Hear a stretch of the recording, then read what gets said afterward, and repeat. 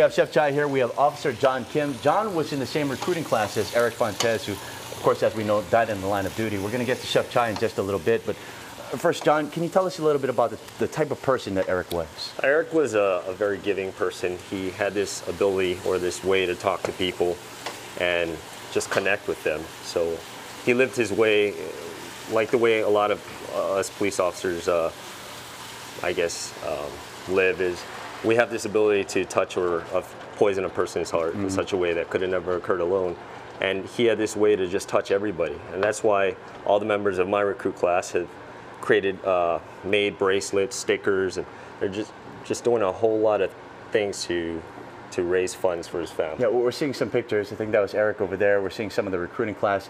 And we're going to see those bracelets that you were talking about. They have his name on it? Yeah, it has his name on it, his badge number, and it also shows the end of watch date, which was September 13th. I think it says a lot that all of you have banded together and are trying to give back to his family.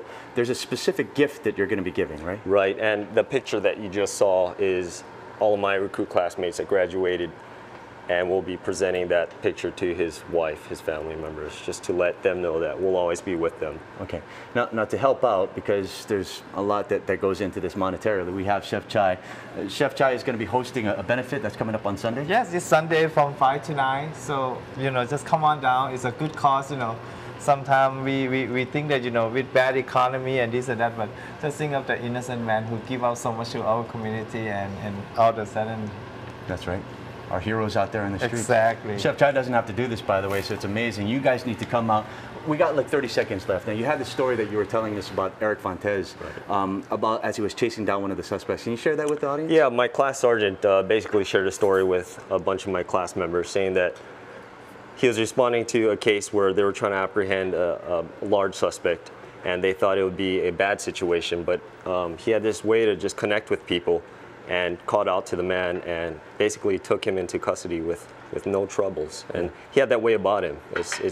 He didn't wear his badge, didn't show authority. It was his heart that commanded authority. Absolutely. All right, John Kim, thanks for coming in. We Thank appreciate you. it. Thanks for having us.